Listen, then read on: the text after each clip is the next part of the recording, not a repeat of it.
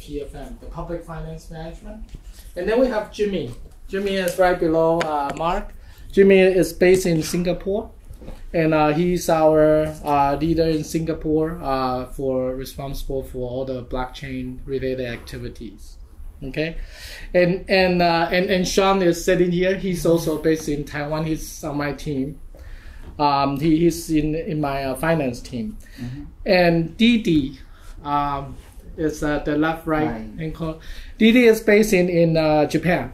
And he's also currently working on the public finance management and blockchain initiative. So we got him on the team. And to the right side, Devon or Devon? How do you pronounce your name? Yeah, it's Devon. Devon, okay. So Devon is based in New York. She is our technical lead. For the PFM blockchain, so we call it product, but yeah, the initiative, and the left, right down Prama, the one with the big beard. He is also based in Canada. He's our product manager for the public finance management. So that's quickly. We've got the slides here. Yeah, and I think our key objective is to have Mark and also from Jimmy from our team to discuss and share why we're doing this, why we believe in the transparency. And they first came to me and because of your podcast, I said, wow, Taiwan must really care about transparency, and I'm also very passionate about this subject. Okay. So that's why we initiated the podcast I appear in. Yes. Yeah. Because my podcast is yet to be launched. It's roughly a month or so from now. Okay, so we'll be looking forward to that. Okay. And then we will share a little bit about our experience and our approach using this technology to solve this problem. And then lastly, we want to get you some of your input and also advice for us and how to maybe help Taiwan government to create this transparency using the blockchain technology. Okay, speaking of transparency, our side of the meeting is going to be recorded. There's a video cam roughly from this angle, which probably doesn't capture your faces. Like it's not like your likeness will be captured, but the audio will. And then we will publish it under Creative Commons attribution to, well, at least YouTube, but maybe to some future blockchain. Okay, so we're really happy to be meeting ey.com from ey.gov office, because we're in the executive yuan, and my email address is literally ey.gov.tw. And so looking forward to the sharing. Yeah, so EY with the EY. So. That's right. Yeah, .com and .gov. That's exactly right. Okay, so with that, I think I'll pass this on to I think Jimmy will go first. Yeah. Yeah. All right. Thank you so much, John. Thanks again, Audrey, for taking the time for this. And in the interest of time, I think let me just jump straight into the presentation. I just like to set a stage about what we do as a firm or blockchain, and one important aspect about blockchain is that it is always something about ecosystem. And in EY, we believe in that as well, because even the way that we set up the blockchain team is a global organization that cuts across all service lines. We have 4 service lines covering assurance, consulting, tax and legal, and strategy. And our blockchain covers all these areas other than consulting on the assurance attestation portion as well. So, and our vision, since the inception of this team has always been that blockchain will do for a business ecosystem or a network of enterprises or government agencies what an ERP system did for a single company. And it is quite a dense statement, but I feel that the more I've gone through this statement, the more I've gone through blockchain POCs and projects with company, the more true I found it becomes, right? Because what the ERP did for a single company maybe 20, 30 years ago is it standardizes the processes within the company. Order to cash, procure to pay. It standardizes the data that's used to process this set of processes. So you have master data, like vendors, GLs, materials. But what it cannot do, an ERP, is to cut across multiple enterprises. For that, usually a lot of interfaces and what is known as electronic data exchange, EDIs, takes place, and you will see a mass web of various exchanges, which largely would be inconsistent and takes a long time to build up. Which we feel that the coming of blockchain is to allow these networks of companies or government agencies to be able to interact and do what previously an ERP company, an ERP system did for a single company. So maybe we call it ecosystem resource planning or something. So long. Audrey, sorry, you had a question, is it? No, so maybe we can call this new ERP ecosystem resource planning or something. But please go ahead. You're right. I mean, there's many people who say that perhaps you will take over the ERP system in the company. We feel that perhaps not so at the moment, right? Because the ERP for a company is still for a certain purpose. It's internal processes, right? But you're right in terms of the network of companies that needs to be integrated. Blockchain provides a very, very good platform for that. And we have done quite a fair bit of work over the years, right? So if you look at the third point on the right, a lot of our R&D has gone into blockchain design, especially around ZKB, Zero Knowledge Proof. So it's a protocol that we have developed quite a fair bit on and open source quite a fair bit on as well.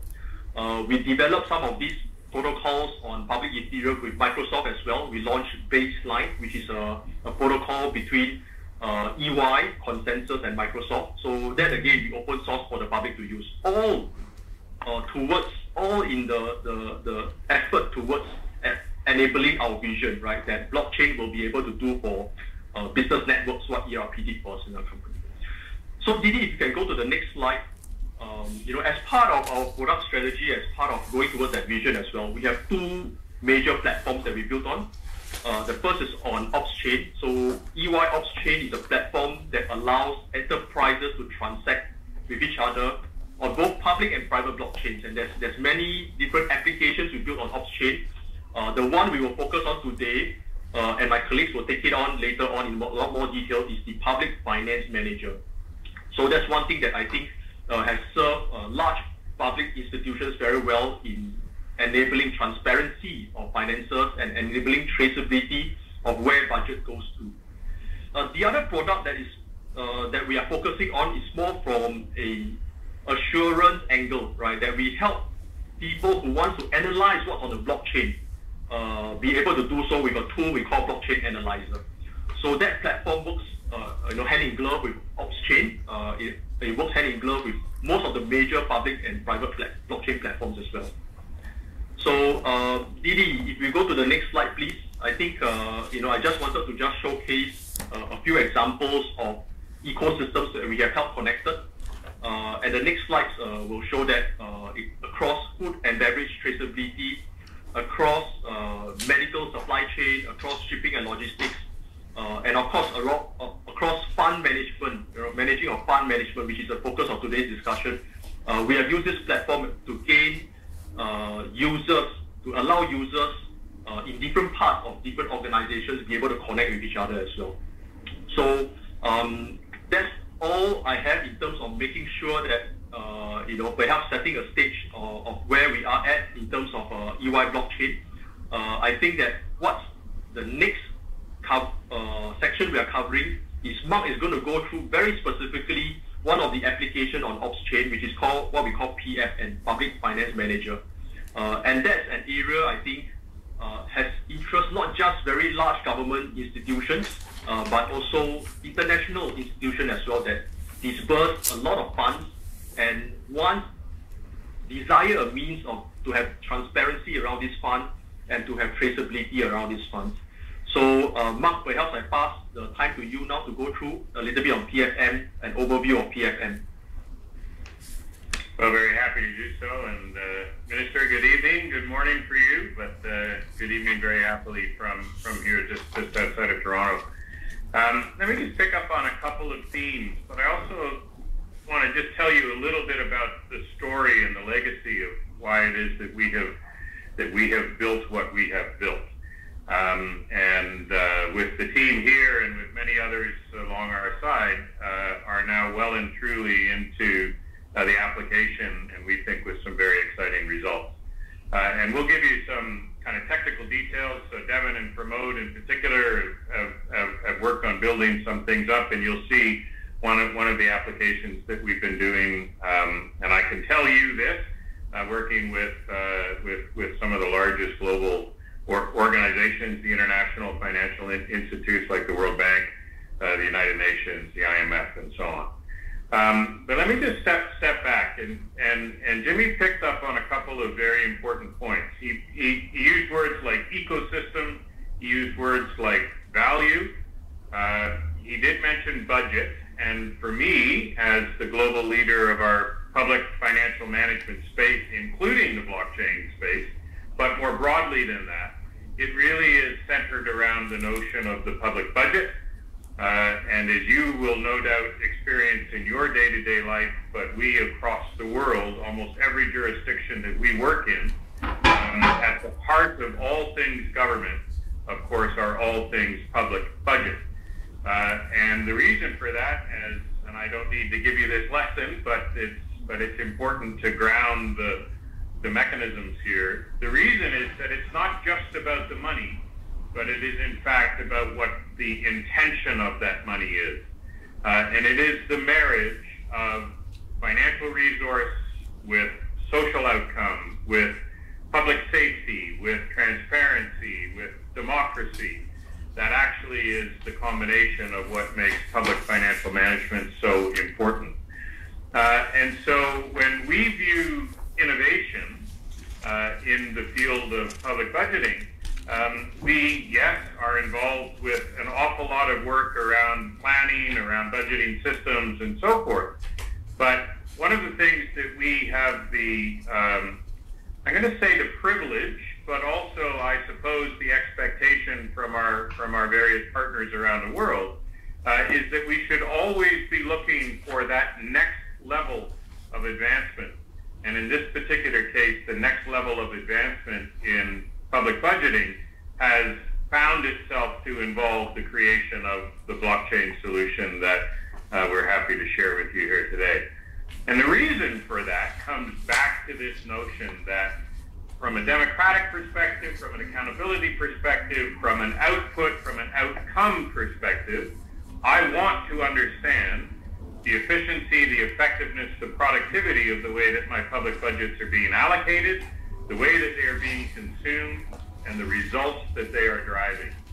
And what that means is that across an increasingly complex ecosystem that can start with central agencies, central budget authorities, the various forms of line department operating agencies and so on, and increasingly a whole range of external actors, both near and far from government structures properly, the ecosystem that is actually executing the intentions of public budget are very complicated, very complex. And from a data management perspective, from an information management perspective, connecting the complexity is a technological challenge. It is obviously a governance and a business challenge as well. But blockchain, for all of the reasons that Jimmy described, and I think for all of the reasons that you personally understand, the marriage between the intention and the execution of a public budget frame, a public financial management frame, enabled by this exciting and now well-emerged and well-proven technology, is really the value that is being driven. And the value that we're seeing is essentially as follows. And Didi, if we get to the next page, please. There's a really simple phrase that the intention is to enhance transparency, to provide single sources of truth and so forth across the entire range and the complexity of the way that public budgets are set, defined, and executed, to improve allocated efficiency, which is essentially around the economic and the social value, and to provide a single source of truth to improve the administrative. Oops.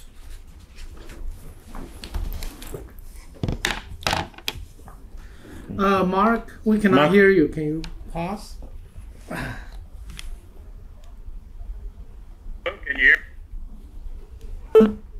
No, I think it's our side's problem. It's the portable speaker. It's the portable speaker. Yeah, it's our speaker here. We're good now. That's okay. All right. Actually, you sounded better without that speaker. There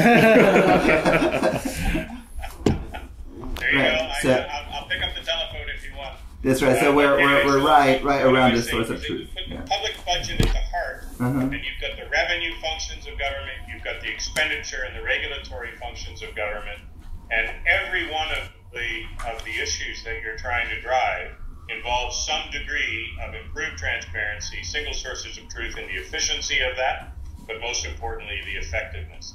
And on the final slide that I'll speak to, you can actually see essentially, which is the next one, please, there, Didi.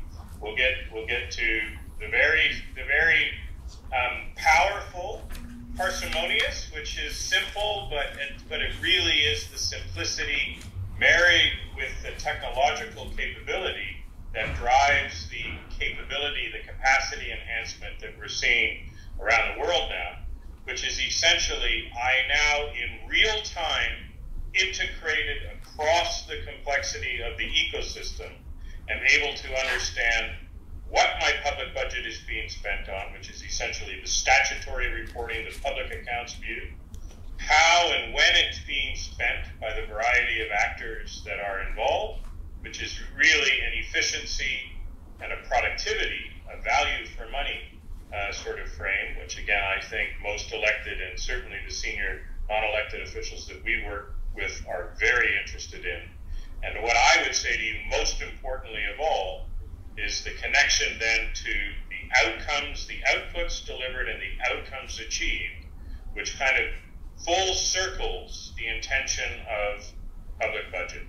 I have public money, I have an intention, I deliver a result, and for the decision makers and the influencers that we work with, we want to be able to provide a real-time, very, very near to real-time, efficient access to that integrated information.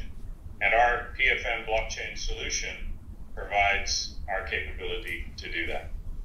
So let's take you just a little bit. I might pause and just ask you if there are any questions, if that seems to make some sense for you. And if it does, then what we'll do is we'll ask Devin to just tell you just a little bit about some of the technological application, the way that it's been built and applied. In particular, I think we're going to use one of the World Bank examples to kind of speak to and frame. But any questions at this stage, Minister?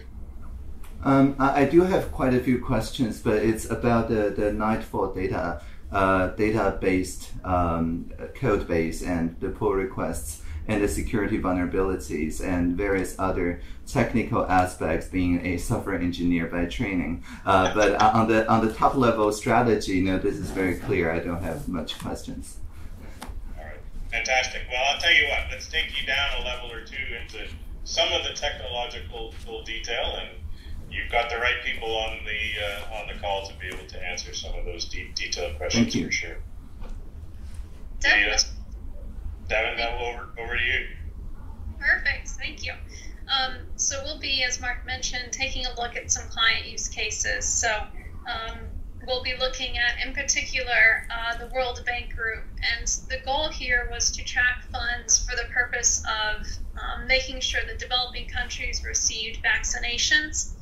And we'll be looking at another use case which involves funding local food ecosystems, again for countries in need who need to have food sources and that really starting capital in order to have seeds, the livestock, as well as the farming equipment in place in order to start their own ecosystem. So we'll be talking about those two use cases in more detail. But the graph that you see here really shows the flow of funds down from what we call the L0, so our donors, down into our government entities, and then to our borrowers at our level 3 suppliers and providers, and then down to the beneficiaries. And again, this is in some ways an oversimplification of the real process. So in many cases, you might have multiple providers and suppliers Instead of just one, you might have multiple borrowers, and you might have funds that flow directly from government agencies all the way down to beneficiaries or directly to the suppliers. And again, we'll get into the more the technicalities of PFM in just a little bit. But again, walking through on the far left, so we have our donors and the examples that I mentioned. This could be, in some cases, the EU. And the donors want to make sure that their funds are being spent appropriately.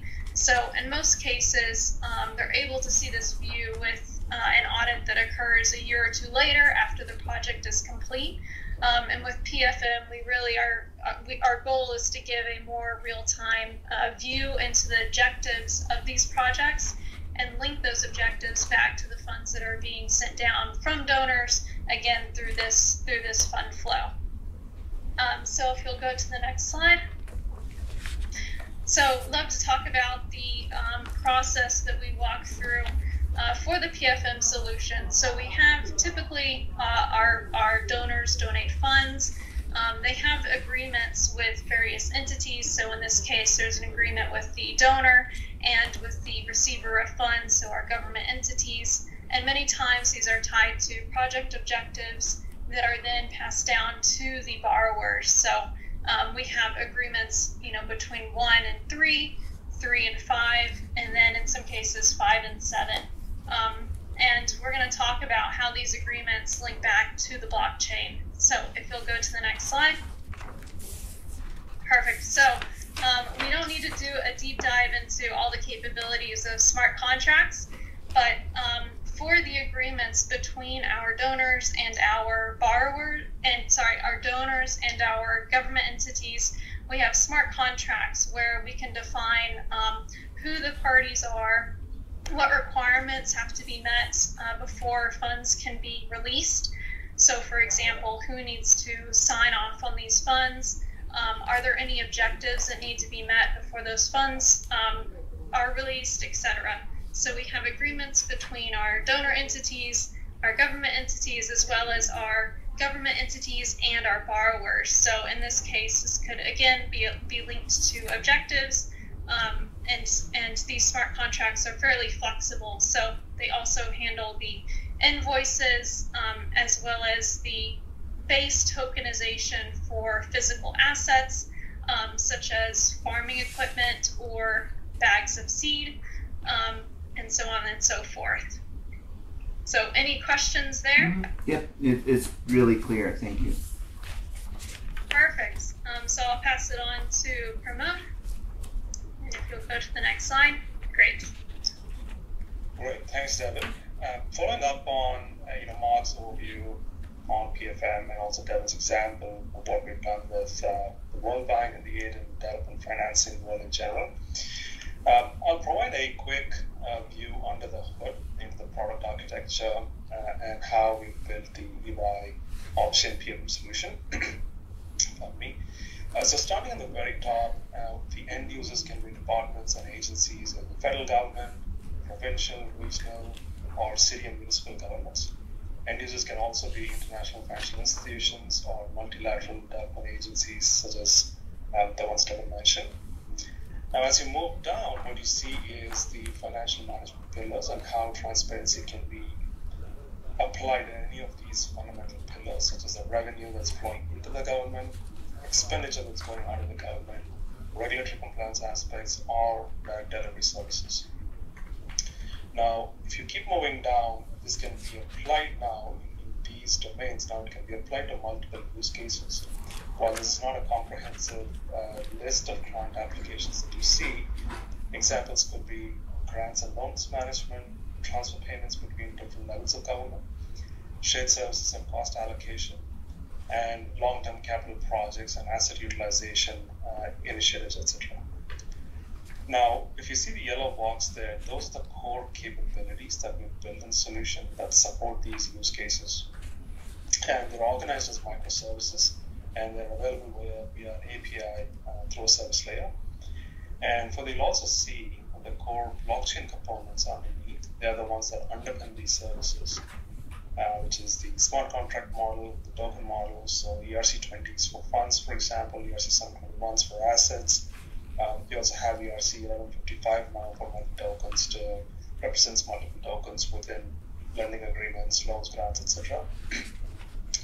And also, if you see the identity access management through user authentication, authorization management, which is we manage the permissions down to the granular level within the smart contract. So every transaction needs to be authorized before they're made. So we have granular permission control. And of course, finally, we have the infrastructure layer. And to note here is that we are currently built on the private Ethereum protocol.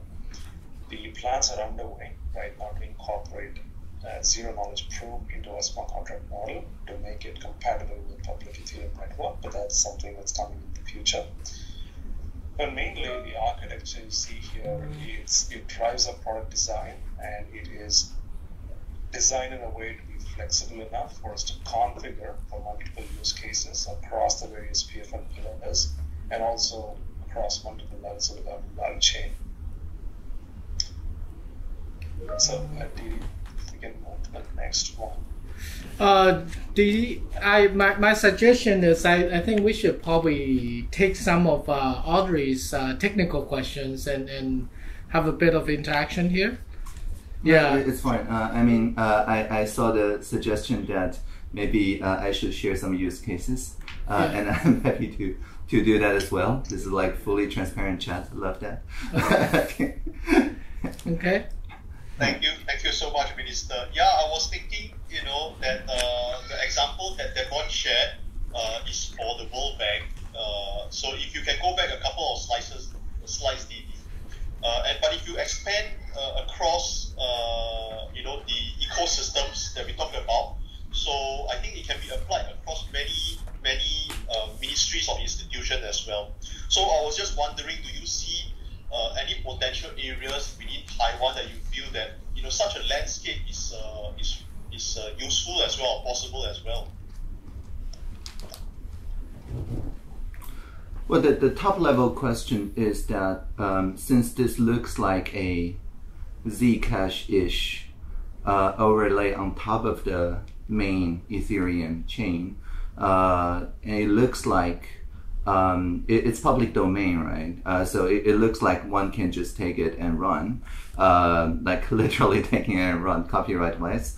And so what's preventing your ecosystem partners to simply build a bridge to the main line, but run mostly as a private blockchain due to cybersecurity concerns that I do not personally share? But what's your angle in convincing people to run this entirely on the main line, and with the double risk of the main line going somewhere else, as well as your timber system not actually being able to recover the state from the full history from the main line? It looks like a extra burden as compared to private solutions. I think spot on, Minister. I think you got a good point, because part of this solution, in fact, in the earlier days, when the public solution is not that mature, that was just maybe 3 to 5 years ago, a lot of companies do this as part of a private chain. So they take Ethereum, it goes into a private version of Ethereum or Forum, and that's even till today. I think a lot of agencies are still going on this path, largely also because they are not comfortable with maybe or lack of some understanding of what's available on the public blockchain, and whether the scalability issue and the security issue is there. So which is why I mentioned a little bit about ZKP just now. So ZKP is just one of the aspects amongst a few other things in the solution that allows the public blockchain to work. So what we have put on ZKP is to allow a transaction on the public blockchain between two parties to be private, right? So you know that a transaction occurs, and it's able to validate the transaction, but you do not need to understand what is the content behind the transaction. And we understand that also there's a need for that, because a lot of enterprises, when they transact on the public blockchain, they still want their contracts to be to be confidential between the two parties. So that's the purpose of the ZKP. Now, for the purpose of PFM, I think maybe different agencies will have different agenda. Some, for the purpose of traceability and transparency, may feel that it's okay for where the sources of funds to be used or when they want to be used to be made known. Some just maybe want it to be restricted within that certain ecosystem. So, which is why I believe that some of the solutions will still be on private blockchain even today.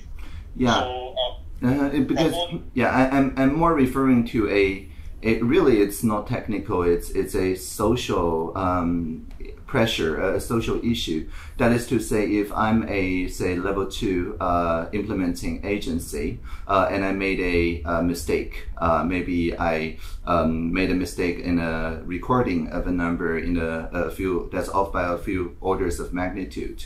And then using a private net, I can use cybersecurity as excuse to talk to just my 3 L3s and 1 L1, and then we pretend this never happened.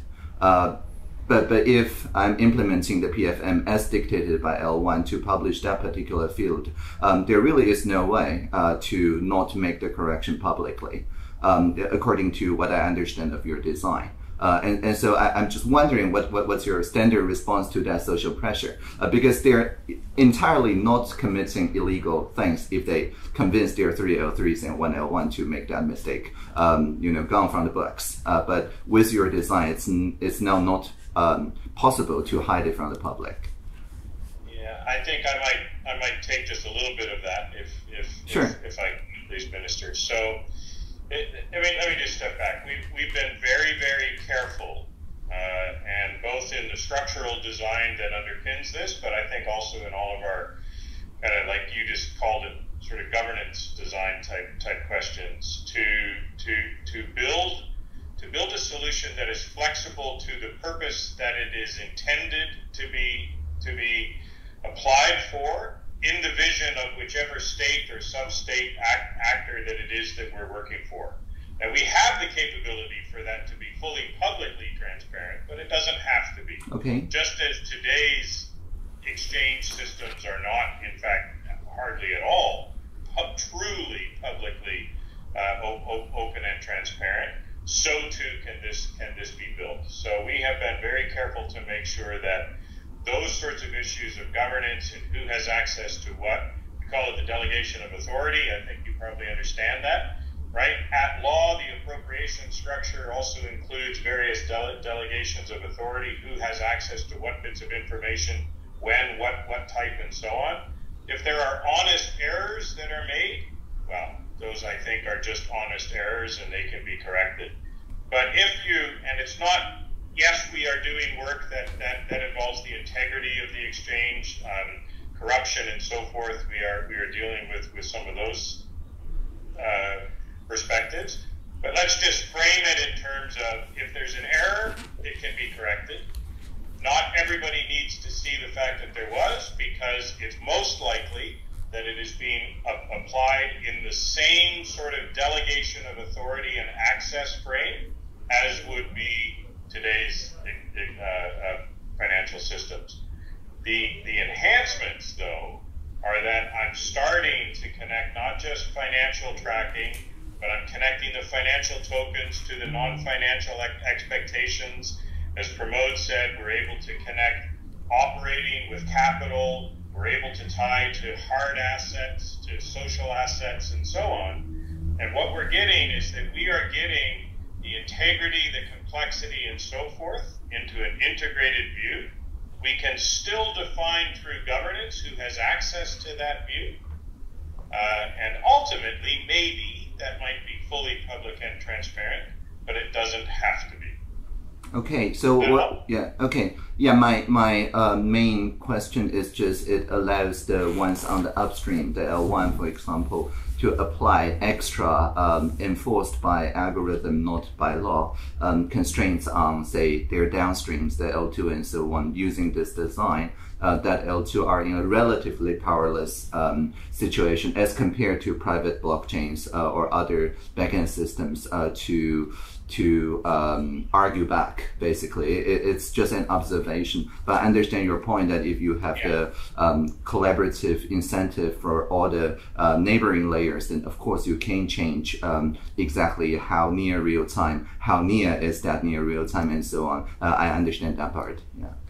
So one of the things, and I know you just pick up one of the comments that you just made there is it really goes to the incentive structure that is also tied to this. Because you can take a very kind of centralized view from the central budget authority down, and I've got a high degree of authority and control that I'm trying to enforce. But again, it doesn't have to be like that. I don't know of any system in the world, Canada, Taiwan, the United States, it doesn't matter. We always have the authority of things like audit reporting and so on, but we don't necessarily want to introduce that sort of heavy-handed approach. What we actually want to do is we want to allow for the administrative efficiency of those reconciliations to be the efficiency to be as high as possible, the cost to be as low as possible, so that in fact we're not focusing our time and effort on the reporting, the financial reporting, particularly across these organizational boundaries, but rather what we're collectively focused on is translating the money into the effort as effectively as possible and into the output and the outcome as effectively as possible. And so what we're finding is that you're replacing the administrative effort and time spent doing things like reconciling and connecting systems and so on almost manually, like we have to do today. We're replacing that effort with focus on the more important issues of how do we actually improve service delivery systems, how do we go to enhance the economy of resource allocation and so on. And so the incentive, we think that the incentive is a very positive one, because both the funder, the fund manager, and the ultimate beneficiary have all got a shared interest in trying to make that effectiveness, productivity, and value gain. Right, so the main idea is that it saves time on day one and hopefully reduce risk as well. That's exactly right. Over time. Amortized, reduce risk, but saves time on day one. Okay. Absolutely. Okay, that's very clear. Thank you. And I have a couple of technical questions. In the EY blockchain GitHub repository, the latest developments has been around fixing security vulnerabilities and so on. But the governance system isn't quite clear because, for example, GitHub automatically send out dependency warnings when it comes to potential security vulnerabilities. The standard thing for a free software community to do is to triage and either close them as irrelevant or to merge them in. And there's also, incoming issues that ask for clarity on deployment and things like that. But it doesn't, with all due respect, it doesn't look like it's being real-time governed. And so is it actually the governance goes somewhere else and GitHub is just a mirror, or what's going on in the governance space for the open source project? Yeah, I can answer that one. So in an ideal world, if it's an open source project, you have contributors from all over the world who are, in this case, Dependabot actually opens up those automatic pull requests for you. So it does all of the hard work, and then you just have to pull down and test to make sure those updates are correctly applied. And most times it's just version updates. So in an ideal world, everyone from around the world would start to pull down and double check to make sure that that code was properly updated.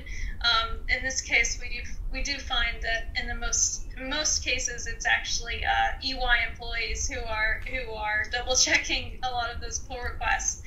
We do have outside contributors, but in most cases we actually have outside users, but not as many contributors to the code base. So that's part of the reason why. But I do know we have a few Dependabot suggestions in the PR backlog right now.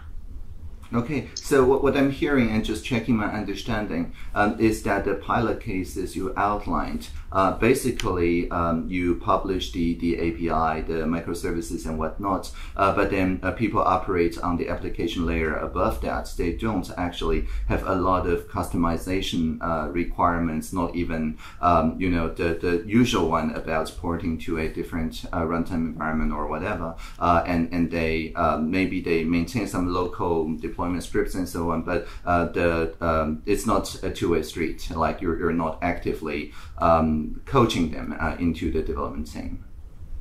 We're coaching them in terms of teaching them, but yes, many times the coders who are more proficient, or at least proficient enough to understand and to use the Nightfall and other open source code bases that EY produces, typically do what we call hard forks. So where they take a copy of Nightfall and transform it, but without necessarily contributing. Yeah, I know, and that's directly due to your license choice. So what's the rationale? What's the rationale to make it copyright free and grant it to humanity? I do the same, so I know why I'm doing this, but I want to know your reasons. So we have personal reasons as developers because we use open source software in a lot of our development work, but EY, of course, is we can't operate on public domain all the time. So EY has a stance of we contribute open source software, and in this case, I believe it's actually public domain, because we believe that in order for our group to be successful, we need to encourage Ethereum as a whole to also be successful. And part of that is making sure that we have those zero knowledge proof code bases in place for the community. So we're hopeful that our group will grow with the rest of the Ethereum group. Okay, so it's and I mean it in a possible, future, like everyone will consider public chain better than private chain, and you're part of this, I don't know, political movement in the best interpretation of that word. Okay. Yeah. Okay, that makes sense. Thank you. There's a sort of symmetry between working on public issues of public value and openness, right? And having those two things align at some stage, for sure.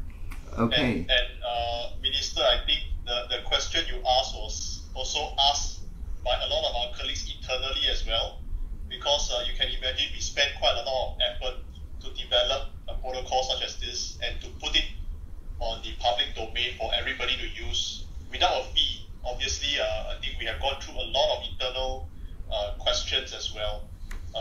And I guess there's two parts to it as well. Devon mentioned one part of it, that we believe in the ecosystem, and if the ecosystem for public blockchain grow, we believe that so will be our business as well. So that's one part of it. The other part of it that sometimes I feel a little bit proud of as well is aligned to our vision as well, because we believe in building a better working world. And a lot of what we do in blockchain is about that, and we can't see that happening so much on the private blockchain, but we do believe that some of these things that we contribute to the public domain will enhance that growth as well. So I personally feel a little bit proud when the organization eventually allowed us to open source that code as well. Obviously, we still have a long way to go, right? But I think there is a small step towards that grand vision, if you know what I mean. Yeah, I think it's about trusting the ecosystem, trusting not just your peers, but trusting the new generation of technologies will make better use of our design than we ourselves would, which is the beauty of democracy, right? I think this is, and I totally agree. This is why I release everything free of copyrights. I just want to make sure that you're internally consistent and coherent about this decision, which sounds you are. So great. Awesome. Thank you. Thanks, Minister. I have a very silly question as well. You are obviously very well versed and well connected on the blockchain scene and ecosystem. But what's your view of how is Taiwan as a whole, in the public sector as well in the private sector, in terms of usage of blockchain? How do you think the maturity is as a country? Well, Taiwan is heavily Ethereum biased. You probably already know that. And frankly speaking, before Ethereum goes to full proof of work, the full Serenity thing, there's already a lot of people developing things in Taiwan that kind of leap of faith, I think that's the English term, took a leap of faith that will eventually happen. So whatever they prototype is aligned with that eventual goal. Much like you took a leap of faith on the public ecosystem will finally win out, right, as accountability shared infrastructure layer. So I would say we're philosophically aligned. And then from the public sector point of view, there's a lot of uses for like the second copy of accountability, but not as the primary single source of truth. The single source of truth is still guarded using traditional ways, a VPN, an isolated network, defense in depth, and things like that. And that's because of our cybersecurity situation, which I don't need to elaborate. And so I think the cybersecurity angle always motivates government people to think in terms not of like mathematical proof against all attacks. And I mean, I saw that in your, say, private zone transactions, you use a rudimentary version of something like homomorphic encryption, which for most mathematicians should be good enough. But the Taiwan people would entertain scenarios like the adversary already have a quantum computer of X qubits and things like that. That's hidden from our view, and so on. So we consider threat models that are frankly speaking, a little paranoid that will occur to other blockchain governance actors. And so because of that, analysis through, and that part is quite rational actually, through rational analysis, the end result is that you see, for example, ZKRP used, but the person who did an attestation is still connected to the National Insurance Agency's main app, which is powered by this off-public internet private infrastructure and so on, just because in that case that all hope is lost on the connectivity to the public mainline through whatever attack, we can still recover through the source of truth from this off-internet network and so on. So there's quite a bit of this resilience / bunker thinking in the Taiwanese public administration, and that's my view anyway. Yeah. Oh, great. Yeah, thanks for sharing. That's a very valid point as well. And on a separate note, even a lot of the architecture that we do on public blockchain, a lot of the content definitely is not stored on the blockchain itself also. It's stored off-chain, and that gives an extra layer of security as well. So only the hash is on the public blockchain, more for traceability purposes. Are there any use cases that has already gone into production using public Ethereum? Quite a few, actually. There's the Taiwan Blockchain Alliance that lists those real applications, and the presidential hackathon constantly introduce new ideas that if they win the top five, like five first place winners per year, then the president commits to make that happen within the next year or so. So it's executive power as, I guess, per hackathon award. So coming from the presidential hackathon is, for example, instead of the IC card-based national health card, insurance card, which requires face-to-face transaction with doctors in the like the Lanyu, a indigenous island. People can use their phone, even potentially in offline situations, to transact just with a camera and TOTP QR code and so on, and to complete a health insurance check-in and so on. And people on that island, I think, actually experimented with a local currency, the Dawu coin, also, which is a classical community currency with this like impactful resource distribution, so that it's tailored to only make culturally significant transactions for the indigenous people, and so on. And the related national health insurance application is, for example, if you're starting a marathon, then you can say that here are the acceptable ranges of health indicators, so that the runners will not suffer consequences when they start this marathon. But instead of revealing any of their diagnostic information to you, they can ask the NHI to publish a ZKRP proof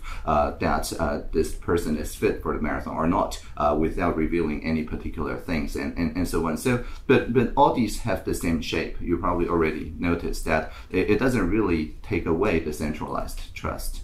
The core single source of truth is still somewhere else. It's not that the blockchain protocol or the governance or the math proof itself somehow takes some of those trust into a zero trust or even just less trust configuration. It's all just to make auditing easier. And it's basically the same thing as, well, I think ecosystem resource planning is actually a pretty good label for these sort of things. It's just to simplify resource planning. It's not radical in other senses. Yeah. No, you are right. I think I like those examples because I feel that while technically it's not complex, but operationally it simplifies a lot of things for the agencies. They are very practical solutions that results in a lot of time savings. Just say, for example, validating a person's records or checking a person's records, and it enhances the privacy as well in one aspect, right? That's right. Because in today's terms, it probably has to be manual. It probably has to have phone calls or exchanges just to get it through. I do feel it's a excellent use of the technology in very practical ways as well. And you are right to point out in a lot of cases we are not looking at zero trust, right? We are looking at trusting something. And in this case, it is validating that the record is provided on the blockchain is provided or certified by the right authorities, right? And we know that it's correct there. So I thought it's a good use case as well. Yeah. The gross, sorry, I was going to say that the gross level of efficiency gain, the reduction of administrative burden on regulated entities and so on, again, back to kind of the purpose of this and the incentives, if you can get those to be aligned and you can get that level of administrative cost way down, that to me is the first. Time is the first benefit. The administrative cost reduction is the second benefit, and sometimes, we're working with governments where those gains are sort of 10% of total program cost. But the biggest impact is when you can connect the financial understanding of what efficiency, sort of the efficient price is, to the effectiveness side, because then you get to start to change allocated efficiency. And when you're thinking about, literally the trillions of dollars that are spent around the year with public purpose, if we can start to influence the productivity gain at that level, that's where the benefits really start to come. Sure. And to Jimmy's point, it doesn't have to be done in a trustless environment. The value is there even in a trusted environment, and I think that's one of the more elegant dimensions of it. Certainly. I do have a kind of a gap between what I understand now from your open source governance state of play, which is most users eventually taking hard forks or at least hard copies of the existing state of code, toward the kind of different silos with their own value accounting systems, but just because they use the same underlying Nightfall design, somehow connecting their instruments of accounting together. I'm not quite. I mean, I understand from the kind of principle, like if everyone used the internet, there are ways to write sufficient numbers of adapters that can connect any two systems together, as long as they are all on public internet. I understand from this abstract level, topological level, but in reality, we know if both sides are moving parts, then this work doesn't get done. It's not likely that they will come to governance agreement without some sort of standard-making body, and that's only if the incentives align to make such a standard body work. So what I'm trying to get at is that even if we do use the NIFO infrastructure for quite a few agencies and so on, but because they are probably hard forking everything and publishing only to their known upstreams and downstreams. What's your plan, or are there any cases that there are kind of this spontaneous horizontal connections that can actually serve as the kind of value bridge that Mark described between different data silos? Has this been done? Definitely, and I can take that question. So I think that's part of the reason why we're encouraging going from private blockchain networks to public blockchain networks. I think is the same case we would make here for being on one, in this case, one NIFAR, one zero knowledge proof. So I definitely agree. I think that's important to kind of rally our local developers and basically make sure that we're using one single source of truth when it comes to zero knowledge proofs. That being said, part of this being in the public domain is allowing competition, so to speak. So if there is, if as a result a group has decided to make a new and improved version that the community decides to adopt, then we ideally should be adopting those updates as well. So we're open to ideas and competition and hard forks. But again, the important part here is for everyone to align. Yeah, sure. But what I'm asking is that, assuming your open office and LibreOffice happened, what's your merging back track history for this project or some other project? Has this happened before? Not yet. Okay. There hasn't been a major competitor just yet. So I'm fairly confident that our team will be able to at least keep up to date with all of the updated zero knowledge proof requests. But again, if that happens, then we'll have to adapt. And in essence, if they want to make a PR back to Nightfall with all of their suggestions and updates, then we'll definitely review and merge it back in. Yeah, because they're not legally compelled to. So the only thing that compels them to is your goodwill.